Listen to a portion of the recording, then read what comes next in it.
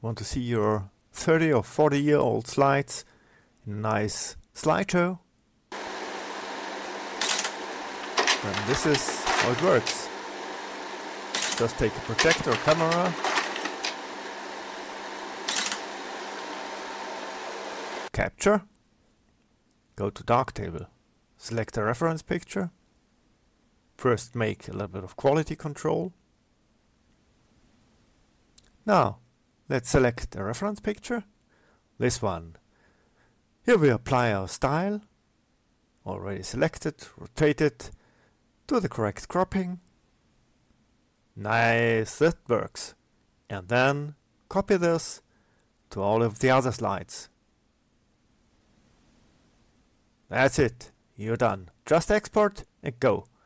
And this will be the video to explain how this works. So this is the first part on how to digitize your slides. We will focus on capturing, setting up the projector, setting up the camera, which camera to use, how camera settings should be, building a fast setup so you can do very fast a session if you have some time, spare time, how to prepare the slides before capturing, and finally get them. The second part will then be a separate video where I tell you everything about processing. We will develop the RAWs in Darktable, which is open source at no cost. We will do quality control and we get the portrait orientation back very efficiently using GVN view, also open source. And there will also be some hints on organize your slides, and finally time warp them back. We will use EXIF tool to get them the original date, capture date in the metadata. But now let's start with the first part, capturing the slides. So this is a process. We will first talk about setting up the camera and projector, about the lighting, the diffuser plate we will need, the white balance, the RAW settings, ISO and aperture. Next, preparing the slides. This is extremely simple. Turn all of them into landscape. And finally, capturing the RAWs. This is done using a TV as field monitor connected via HDMI. Very simple. Let's start with the projector. So this is about how preparing the projector. We enter the area where the light, the bulb, is placed. You see this is very simple to be opened without any tools. We open it right here. Now we have the case open. I will light in here. And there are two slots where lenses have been. Those are the lenses. We'll show them. Those are the lenses which have been here in these slots to focus the light of the lamp to the slide. And what we do is simply pull them out, and then the light of the lamp goes directly to the image, to the slide. However, if you focus on the slide, we will see the lamp and the glowing part of the lamp as a structure within our slide. To avoid this, we have to place something which diffuses light here where this glass plate is. And in my case, I very simply took a sheet of Teflon which diffuses the light, and afterwards there is the slide. Where to place the projector? It's also very simple. I made a construction here where there is a wooden frame. You see it right here. Move it a little bit forward. There's a wooden plate, two holes for the front foots of the projector, and you place it on here and just move it until it fits into those holes like this, and you are done. The advantage of this is you have kind of a fixed mounture, so we will place later on the camera right here, going directly into the projector, and we have kind of a fixed mounture which allows you very fast to set up your camera for digitizing slides.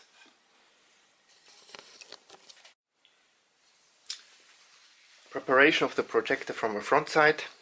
You see, very simply, I removed the lens. That's all you have to do.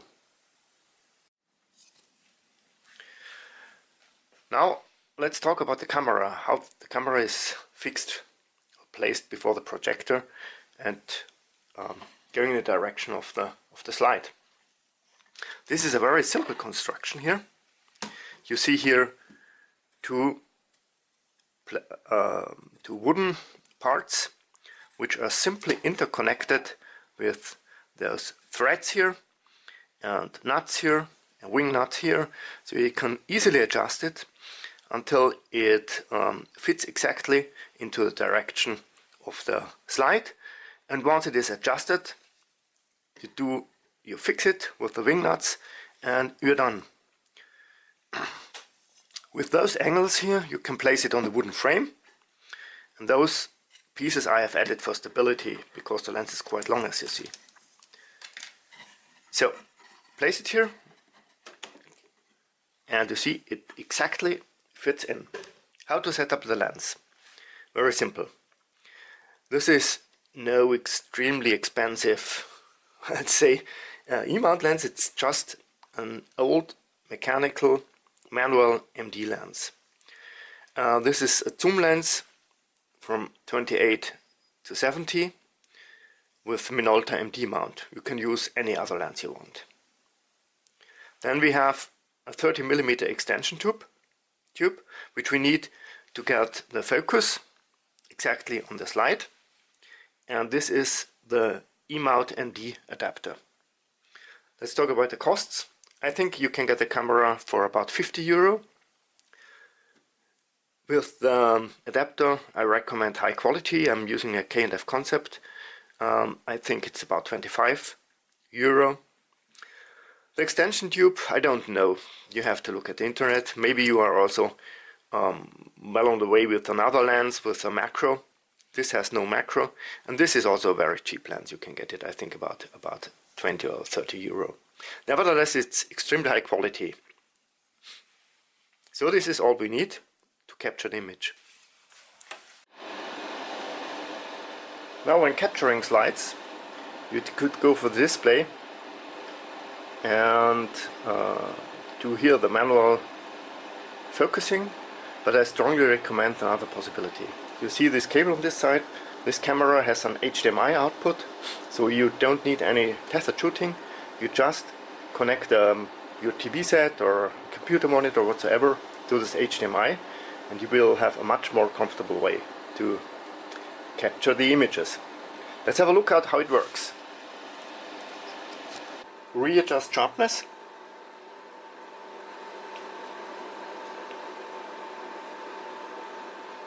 So, this way. And very important, after having adjusted sharpness, stop down. I'm going to f-stop 11 right now, so I'm getting a really sharp, nice picture. And go.